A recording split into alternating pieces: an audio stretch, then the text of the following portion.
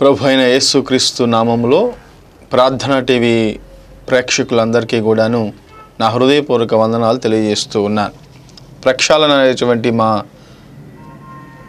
TV కార్యక్రమమును మీరందరూ కూడాను వీక్షిస్తున్నందుకు, దైవిక ఆశీర్వాదాలను మీరు అనుభవిస్తున్నందుకు నేను ఎంతగానో దేవునికి కృతజ్ఞతలు తెలియజేస్తూ సంతోషిస్తూ ఉన్నాను. దేవుని యొక్క వాక్యములో నుంచి కొద్ది మాటలు మనం జ్ఞాపకం చేసుకుందాం. ఒకరోజు ఒక వార్తాపత్రికలో వచ్చినటువంటి వార్త ఈ విధంగా ఉంది. హైదరాబాదు నగరంలో షాపింగ్ కాంప్లెక్స్కి వెళ్ళినటువంటి ఇద్దరు వ్యక్తులు, అంటే భార్యాభర్తలు, వారితో పాటు ఉన్నటువంటి ఒక సంవత్సరము వయసు ఉన్నటువంటి పాపను కారులోనే వదిలిపెట్టి వాళ్ళు ఇప్పుడే వచ్చేస్తాం కదా అన్న ఉద్దేశంతో షాప్లోకి వెళ్ళటం జరిగింది. వాళ్ళు వెళ్ళినటువంటి కొద్దిసేపటికి ఆ కారు డోర్లు లాక్ అయ్యి ఆ పాపకు గాలి ఆడనందువలన ఆ పాప ఎంతగానో ఉక్కిరి బిక్కిరై ఏడుస్తూ ఉన్నటువంటి ఆ సందర్భంలో అక్కడ ఉన్నటువంటి రణదన చప్పుల్లో, ఆ యొక్క శబ్దాలకు ఆ పాప యొక్క ఏడుపు ఏమాత్రము కూడా బయటకు అంతగా వినబడినటువంటి ఆ పరిస్థితుల్లో అనుకోకుండా ఆ కారు పక్కనే ఒక 2-వీలర్ని పార్కు చేయడానికి వచ్చేటువంటి వ్యక్తి చూసేసరికి కారులో అతనికి ఒక పాప కనపడింది. ఆ పాప ఏడుస్తూ ఉండడం చూసి ఆ పాప తల్లిదండ్రులు లేదా కారుకు సంబంధించినటువంటి వారు దగ్గరలో ఎక్కడైనా ఉన్నారేమోనని అటు ఇటు చూస్తే ఎవరూ లేరు. అప్పుడు ఏం చేయాలో తెలియనటువంటి పరిస్థితుల్లో గట్టిగా అతను కేకలు వేసినప్పుడు అతని కేకలు విని ఇరుగు పొరుగు వారు, అక్కడ ఉన్నటువంటి వారు 4-5 వచ్చి ఆ పాపను బయటకు తీయటానికి వారు ప్రయత్నం చేశారు. కానీ కారు యొక్క డోర్లు లాక్ అయినందువలన ఆ పాపను మామూలుగా తీయటం కుదరలేదు. ఇక తప్పనిసరి పరిస్థితుల్లో కారు యొక్క అద్దములను పగలగొట్టి ఆ పాపను బయటకు తీయటం జరిగింది. ఊపిరి ఆడక స్పృహ కోల్పోతున్నటువంటి ఆ పరిస్థితుల నుండి పాపను హడావిడిగా మరి ఆసుపత్రికి తీసుకుని వెళదామని చెప్పని వాళ్ళు ప్రయత్నం చేస్తున్నటువంటి ఆ సమయంలో ఆ పాప యొక్క తల్లిదండ్రులు షాపింగ్ ముగించుకొని అక్కడికి వచ్చి ఆ సంఘటన చూసి వాళ్ళు ఎంతగానో భయభ్రాంతులకు గురై వారు ఎంతగానో భయపడి మా పాప చనిపోయిందా అన్నటువంటి ఆ షాకింగ్లోనికి వాళ్ళు వెళ్ళిపోయి గబగబా ఆదుర్దాగా పాపని హాస్పిటల్కి తీసుకెళ్ళే ప్రయత్నము చేయటం జరిగింది. అలా వాళ్ళు తీసుకెళ్తూ ఉండగా అక్కడ ఉన్నటువంటి ఒక పెద్ద మనిషి అన్నాడంటే, అమ్మ, మీ బిడ్డ ఎడల మీరు ఎంత నిర్లక్ష్యాన్ని వహించారు, కొద్దిసేపు ఉన్నట్లయితే ఆ బిడ్డ ప్రాణాన్ని కోల్పోయేది అని చెప్పని అన్నాడు. ఆ మాట విని వాళ్ళు ఎంతగానో బాధపడ్డారు. ప్రియమైన దేవుని బిడ్డలారా, ఎట్టకేలకు వాళ్ళు ఆ పాపను ఆసుపత్రికి తీసుకుని వెళ్ళారు. ఆ పాప బ్రతికింది. కానీ గమనించేటువంటి విషయం ఏంటంటే, ఆ తల్లిదండ్రులు ఇప్పుడే వచ్చేస్తాం కదా, ఏమీ అవదలే అన్నటువంటి ఆ చిన్న నిర్లక్ష్య ధోరణిని అక్కడ కనుపరిచినందువలన ఆ పాప ప్రాణమునకే ముప్పు వాటిల్లినటువంటి పరిస్థితి మనకు కనబడుతూ ఉంది. ఈ రోజున భౌతిక ప్రపంచంలో, ఈ బాహ్య ప్రపంచంలో నిర్లక్ష్యం అనేది చాలా ఎక్కువగా ప్రజల జీవితాలలో నష్టాన్ని తీసుకొని వస్తున్నట్లుగా మనకు కనబడుతూ ఉంది. అలాగుననే ఆత్మీయంగా దీనిని మనం అన్వయించుకున్నట్లయితే నిర్లక్ష్యం అనేది క్రైస్తవుల యొక్క ఆత్మీయ జీవితాన్ని ఎంతగా పాడు చేస్తుందో, వారి జీవితాలలో దైవికమైనటువంటి విధానంలో వారు నడవకుండా, వారు దైవిక మార్గములలో నిలవకుండా, దేవుని యొక్క కృపను పొందుకోకుండా ఎంతగా నష్టమును పొందేటట్టు చేస్తుందో ఒక్కసారి మనము గమనించవలసినటువంటి అవసరత ఎంతైనా ఉంది. ప్రియమైన దేవుని బిడ్డలారా, నిర్లక్ష్యం చేస్తే జరిగే నష్టమేంటో మనము ఈ సమయంలో చూద్దాం. బైబిల్ గ్రంథంలో అలా నిర్లక్ష్యం చేసినటువంటి సంఘటనలను కొన్ని మనము చూద్దాం. మొట్టమొదటిగా దేవుని మాటను నిర్లక్ష్యం చేసేటువంటి ఒక సంఘటన మనం చూద్దాం. ఇశ్రాయేలీయుల ప్రజలు ఇతర ప్రజలకు వలె మాకు కూడా రాజు కావాలి అని సమూయేలు ప్రవక్త దగ్గరకు వచ్చి అడిగినప్పుడు సమూయేలు ప్రవక్త దేవుని సన్నిధిలో ప్రార్థన చేసి దేవుడు చెప్పినట్లుగా వారికి రాజును అనుగ్రహించుట కొరకు సిద్ధపడినప్పుడు గార్ధబములు పోయి అంటే తప్పిపోయిన గాడిదల కొరకు వెతుకుకుంటూ వచ్చినటువంటి బెన్యామీయుడు అయినటువంటి కీషు కుమారుడైనటువంటి సౌలును దేవుని యొక్క చిత్త ప్రకారముగా ఇశ్రాయేలు ప్రజల మీద రాజుగా నియమించడం జరిగింది. అలాగున రాజుగా నియమించిన తరువాత ఇశ్రాయేలు ప్రజలు అలాగే రాజు అయినటువంటి సౌలు ఎలా ఉండాలో ఏమిటో కొన్ని విషయాలను వారికి తెలియజేస్తూ సమూయేలు ప్రవక్త వారితో ఎలాగున మాట్లాడాడు. మొదటి సమూయేలు గ్రంథము 12వ అధ్యాయం 14వ వచనంలో ఈ విషయం ఎలాగున ఉంది. మీరు యెహోవా యందు భయభక్తులు కలిగి ఆయన మాటను విని ఆయనను సేవించి ఆయన ఆజ్ఞను భంగం చేయక మీరును మిమ్మును ఏలు రాజును మీ దేవుడైన యెహోవాను అనుసరించిన యెడల మీకు క్షేమము కలుగును. ఈ మాటను మనం గమనించినట్లయితే చూడండి, మీరు యెహోవా యందు భయభక్తులు కలిగి ఆయన మాటను విని మీరును మిమ్మును ఏలు రాజును మీ దేవుడైన యెహోవాను అనుసరించిన యెడల మీకు క్షేమము కలుగును. దేవుని మాటను వింటే మీకు మీ రాజుకి మన దేశమునకు రాజ్యమునకు అందరికీ క్షేమం కలుగుతుంది అని చెప్పని సమూయేలు ప్రవక్త చాలా స్పష్టంగా హెచ్చరిక చేయటం జరిగింది. కానీ సౌలు రాజు ఆ తదుపరి తన యొక్క రాజ్య పరిపాలనలో కానీ తన యొక్క జీవిత విధానంలో కానీ దేవుని యొక్క మాటను లక్ష్య పెట్టకుండా దేవుని మాటను నిర్లక్ష్యము చేసినట్లుగా సమూయేలు ప్రవక్త చెప్పినటువంటి మాటను నిర్లక్ష్యము చేసినట్లుగా మనకు బైబిల్ గ్రంథములో కొన్ని సందర్భాలు మనకు కనబడతాయి. చూడండి, సమూయేలు ప్రవక్త దేవునికి సమాధాన బలులను దహన బలులను అర్పించవలసిన వ్యక్తిగా ఉన్నాడు. అతను నేను వస్తాను, నేను చేస్తాను అని చెప్పని అన్నాడు. కానీ అతడు రావటం కొంచెం ఆలస్యం అయ్యేసరికి అతని మాటను నిర్లక్ష్యము చేసి సౌలు అక్కడ దహన బలులు అర్పించినట్లుగా మనకు కనబడుతూ ఉంటుంది. మొదటి సమూయేలు గ్రంథంలోనే 13వ అధ్యాయము 13వ వచనంలో ఆ విషయం మనకు కనబడుతుంది. అందుకు సమూయేలు ఇట్లనెను, నీ దేవుడైన యెహోవా నీకు ఇచ్చిన ఆజ్ఞను గైకొనక నీవు అవివేకపు పని చేసితివి. నీ రాజ్యమును ఇశ్రాయేలీయుల మీద సదాకాలము స్థిరపరచుటకు యెహోవా తలచి ఉండెను, అయితే నీ రాజ్యము నిలువదు. చూడండి, సమూయేలు ప్రవక్త చాలా స్పష్టంగా సౌలుతో చెప్పినటువంటి మాట, ఇదిగో యుద్ధానికి వెళ్ళటానికి ముందు నీవు శత్రువులను జయించటానికి ముందు నీవు అర్పించినటువంటి ఈ కార్యక్రమం, నీవు అర్పించినటువంటి సమాధాన బలుల కార్యక్రమం ఏమాత్రము కూడా దేవునికి ఇష్టమైనది కాదు. నీవు దేవుని మాట గైకొనకుండా, నీవు దేవుని మాట వినకుండా ఎంతో పెద్ద ఘోర తప్పిదమును నీవు చేశావు. దేవుని మాటను నీవు నిర్లక్ష్యం చేశావు కనుక ఇంక ఇశ్రాయేలు ప్రజల మీద నీవు రాజుగా ఉండటానికి అర్హుడవు కాదు. దేవుడు నీ రాజ్యమును స్థిరపరచాలి అనుకున్నాడు, కానీ నీవు దాన్ని కోల్పోయావు అని సౌలుతో చాలా స్పష్టంగా సమూయేలు ప్రవక్త చెప్పడం జరిగింది. ప్రియమైన దేవుని బిడ్డలారా, ఇశ్రాయేలీయుల ప్రజలకు మొట్టమొదటి రాజుగా నియమించబడినటువంటి సౌలు ఎంతో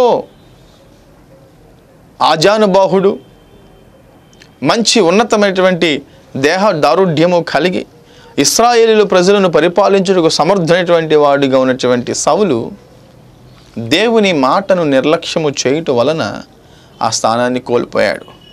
సరే, ఇంత జరిగినప్పటికీ కూడాను సమూయేలు చాలా స్పష్టంగా సెలవిచ్చినటువంటి మాట ఏమిటయ్యా అంటే, సరే అయిందేదో అయిపోయింది, నువ్వు అర్పించిన దహన బలుల గురించి నువ్వు మర్చిపో, నువ్వు యుద్ధానికి వెళ్ళి నీవు అమాలేకీయులతో నువ్వు యుద్ధము చేసి దేవుడు నీకు వారిని అప్పగిస్తాడు. ఖచ్చితంగా నువ్వేం చేయాలంటే వాటిలో నీవు దేనిని శేషముగా ఉంచడానికి వీలు లేదు.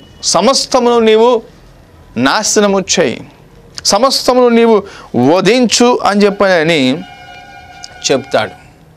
అక్కడ కొల్ల సొమ్ము ఏది అవసరం లేదు దేవునికి అని చెప్పని మాట్లాడతాడు. అయితే యుద్ధానికి వెళ్ళి అమాలేకుల మీద యుద్ధం చేసి సౌలు రాజు కొంత కొల్ల సొమ్మును మిగిల్చినట్లుగా, అనగా చూడండి ఇక్కడ మొదటి సమూయేలు గ్రంథము 15వ అధ్యాయం 22వ వచనము 23వ వచనాన్ని మనం గమనించినట్లయితే, అందుకు సమూయేలు తాను సెలవిచ్చిన ఆజ్ఞను ఒకడు గైకొనుట వలన యెహోవా సంతోషించినట్లు ఒకడు దహన బలులను అర్పించుట వలన ఆయన సంతోషించిన ఆలోచించుము.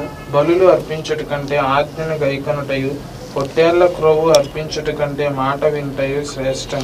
సౌలుకి సమూయేలు ఈ మాట చెప్పటంలో గల ఆంతర్యాన్ని ఒకసారి మనం గమనించినట్లయితే, అమాలేకీయుల మీద యుద్ధములో గెలిచినటువంటి సౌలు ఏం చేశాడయ్యా అంటే కొన్ని గొర్రెలను కొన్ని ఎడ్లను అక్కడ దేవునికి బలి ఇవ్వటానికని, దేవునికి దహన బలి ఇవ్వటానికని ఉంచినట్లుగా మనకు కనబడతా ఉంటుంది. సమూయేలు ప్రవక్త చాలా స్పష్టంగా సెలవిచ్చాడు, ఇదిగో నీవు ఏమాత్రము కూడాను ఏది అట్టి పెట్టడానికి వీలు లేదు, నువ్వు సమస్తమును కూడాను వధించాలి, సమస్తమును నువ్వు నాశనము చేయాలి, అది ఏమి నువ్వు తీసుకొని రావాల్సిన అవసరం లేదు అని అన్నాడు. కానీ గమనించినట్లయితే సౌలు రాజు కొన్ని బలిష్టమైనటువంటి ఎడ్లను, కొవ్వినటువంటి పొట్టేళ్లను దాచి ఉంచినట్లుగా మనకు కనబడతా ఉంది. సౌలు రాజు దగ్గరకు సమూయేలు వచ్చినప్పుడు అతనికి ఆ అరుపులు వినబడినాయి. ఆ 15వ అధ్యాయం 15వ వచనంలో, అందుకు సౌలు అమాలేకీయుల వద్ద నుండి జనులు వీటిని తీసుకొని వచ్చిరి, నీ దేవుడైన యెహోవాకు బలులు అర్పించుటకు జనులు గొర్రెలలోను ఎడ్లలోను మంచి వాటిని వండరిచ్చిరి, మిగిలిన వాటన్నిటిని మేము నిర్మూలము చేసిమనగా సమూయేలు, నీవు మాటలాడ పని లేదు, యెహోవా రాత్రి నాతో సెలవిచ్చిన మాట నీకు తెలియజేతును వినమని సౌలు రాజుతో చెప్పడం జరిగింది. ప్రియమైన దేవుని బిడ్డలారా, గమనించండి, దేవుడు సమస్తమును నిర్మూలము చేయమని చెప్తే సమూయేలు ప్రవక్త సౌలు రాజు దగ్గరికి వచ్చేసరికి అతనికి గొర్రెల అరుపులు ఎడ్ల అరుపులు వినపడుతూ ఉన్నాయి. ఇవేంటి అంటే తను తప్పించుకోవటం కొరకు జనులు వీటిని ఉండనిచ్చారు, ఎందుకంటే దేవునికి బలి అర్పించడానికి అని అన్నాడు. అందుకు సమూయేలు సౌలుతో అంటున్నాడు, ఇదిగో నువ్వు బలులు అర్పించుట కంటే, నువ్వు దహన బలులు అర్పించుట కంటే మాట వినుట శ్రేష్టం. నీవు దేవుని మాటను నిర్లక్ష్యం చేశావు కాబట్టి ఇంకా దేవుడు నీ యొక్క రాజ్యమును నీ దగ్గర నుంచి తీసివేస్తాడు. ఇదిగో నీవు దేవుని దృష్టికి అనుకూలుడుగా లేవు గనుక నిన్ను తీసివేసి మరొక రాజుని ఇశ్రాయేలు ప్రజలకు దేవుడు ఏర్పాటు చేస్తాడని చాలా స్పష్టంగా సెలవిచ్చాడు. కాబట్టి ప్రియమైన దేవుని బిడ్డలారా, గమనించాల్సినటువంటి విషయం ఏంటంటే ఈ రోజున చాలామంది దేవుని మాటను నిర్లక్ష్యము చేసి దేవుడిచ్చినటువంటి ఆధిక్యతలను వారు కోల్పోతూ ఉన్నారు. దేవుని మాటను నిర్లక్ష్యము చేసి చాలామంది దేవుడిచ్చినటువంటి ఆ యొక్క తలాంతులను పోగొట్టుకుంటూ ఉన్నారు. దేవుడు అప్పగించినటువంటి పనిని సరిగా నిర్వర్తించకుండా వారిష్టానుసారంగా వారు చేస్తూ ఉన్నారు. అదేంటంటే నేను దేవుని కొరకే కదా చేసేది అని అంటూ ఉన్నారు. నువ్వు దేవుని కొరకు చేస్తే దేవుడు అంగీకరిస్తాడు అని చెప్పి అనుకోవటం అది పొరపాటు. దేవుని మాట వినకుండా దేవునికి ఇష్టమైనట్లుగా నీవు పనిచేయకుండా నేను దేవుని కొరకే చేశాను, నేను దేవుని కొరకే చేశాను, నేను దేవుని పనే చేస్తున్నాను అని అంటే అది కుదరదు. దేవుని యొక్క వాక్యం ఇక్కడ చాలా స్పష్టంగా సెలవిస్తూ ఉంది. సౌలు అంటా ఉన్నాడు, అయ్యా దేవునికి బలులు అర్పించుట కొరకే ఈ ఎడ్లు ఈ గొర్రెలు ఉంచాము అని చెప్పని అన్నాడు. కానీ సమూయేలు చాలా స్పష్టంగా దేవుని మాటను ఇక్కడ తెలియజేశాడు. కాబట్టి మనము దేవుని మాటను నిర్లక్ష్యం చేసి మన పనులు మనం చేసుకుంటూ వెళితే అవి నిలబడు. అందుకే భక్తుడు యెషయా గ్రంథంలో ఒక మాట మాట్లాడాడు. యెషయా గ్రంథము 5వ అధ్యాయము 24వ వచనం, సైన్యములకు అధిపతియగు యెహోవా యొక్క ధర్మశాస్త్రమును నిర్లక్ష్య పెట్టుదురు, ఇశ్రాయేలు యొక్క పరిశుద్ధ దేవుని వాక్కును తృణీకరించుదురు. కాబట్టి అగ్నిజ్వాల కొయ్యకాలును కాల్చివేయినట్లు, ఎండిన గడ్డి మంటలో భస్మమగునట్లు వారి వేరు కుళ్ళిపోవును, వారి పువ్వు ధూళివలే పైకి ఎగిరిపోవును. చాలా స్పష్టంగా దేవుడు హెచ్చరిస్తున్నటువంటి మాట ఏంటంటే, ఎవరైతే దేవుని ధర్మశాస్త్రమును నిర్లక్ష్యం చేస్తారో, ఎవరైతే దేవుని వాక్కును నిర్లక్ష్యం చేస్తారో, ఎవరైతే దేవుని మాటను నిర్లక్ష్యం చేస్తారో వారు ఎలా ఉంటారయ్యా అంటే అగ్నికి కాలిపోయినటువంటి ధూళి వలె, కొయ్య కాలు వలె వారు ఉండి భస్మం అయిపోతారు. వాళ్ళు పైకి ఎగిరిపోయేటువంటి బూడిద వలె ఉంటారు. అలా ఉంటే ఏమైనా ప్రయోజనమా? పైకి ఎగిరిపోయేటువంటి బూడిద వలె ఉంటే, అగ్నిలో కాలిపోయేటువంటి కర్ర పొలల వలె ఉంటే మనం చేసిన పనంతా ఉపయోగం లేకుండా ఉంటుంది. కనుక ప్రియమైన దేవుని బిడ్డలారా, సౌలు రాజు ఒక ఉన్నతమైనటువంటి స్థానంలో ఇశ్రాయేలు ప్రజలను పరిపాలించినటువంటి వాడు దేవుని మాటను నిర్లక్ష్యం చేసి తన యొక్క స్థానాన్ని కోల్పోయి చివరకు చాలా దయనీయమైనటువంటి స్థితిలో అతడు మరణించినట్లుగా బైబిల్ గ్రంథం మనకు వివరిస్తూ ఉంది. మరొక విషయాన్ని దేవుని యొక్క వాక్యం నుంచి మనం జ్ఞాపకం చేసుకుందాం. రెండవదిగా దేవుని హెచ్చరికను నిర్లక్ష్యం చేయుట. ఈ రోజున చాలామంది దేవుడు మనకిచ్చేటువంటి హెచ్చరికలను వారు నిర్లక్ష్యం చేస్తూ ఉన్నారు. ఆదికాండంలో మనం చూసినట్లయితే 6వ అధ్యాయం 7వ అధ్యాయము ఆ విషయాలు మనకు చాలా స్పష్టంగా తెలియజేస్తూ ఉన్నాయి. భూమి మీద ప్రజలు వారి ఇష్టానుసారంగా వారు జీవిస్తూ దేవుని యొక్క మాటను వాళ్ళు వినకుండా పాపములో వాళ్ళు జీవిస్తూ దేవునికి వ్యతిరేకమైనటువంటి కార్యాలు జరిగించినప్పుడు దేవుడు నోవాహు అనేటువంటి భక్తుని ద్వారా ప్రజలకు ఒక హెచ్చరిక జారీ చేశాడు. ఇదిగో జల ప్రళయము రాబోతూ ఉన్నది, ఇదిగో మీరందరూ కూడాను నశించిపోతారు. కనుక నోవాహుకి నేను చెప్పాను, అతడు ఒక ఓడను తయారు చేస్తాడు. ఎవరైతే ఆ ఓడలోనికి వస్తారో వారు రక్షించబడతారు, వారు సురక్షితంగా ఉంటారు, మిగిలినటువంటి వాళ్ళందరూ కూడాను నశించిపోతారు అని దేవుడు ఒక హెచ్చరిక జారీ చేశాడు. కానీ ప్రియమైన దేవుని బిడ్డలారా, దేవుడు జారీ చేసేటువంటి హెచ్చరికను ఎవరూ పట్టించుకున్నట్టుగా మనకు అక్కడ కనబడుతుంది. ప్రజలు వారి ఇష్టానుసారంగా వారు తింటూ తాగుచు సుఖించుచు జలప్రళయమా వస్తుందా, వచ్చినప్పుడు చూద్దాములే అని వాళ్ళు నిర్లక్ష్య ధోరణిని ప్రదర్శించి వాళ్ళు ఎంతగానో నోవాహు యొక్క ప్రకటనను వారు లెక్క చేయకుండా నోవాహును హేళన చేసి నోవాహును అవమానపరిచినట్లుగా బైబిల్ గ్రంథంలో మనం చూస్తాం. తీరా ఆ రోజు రానే వచ్చింది.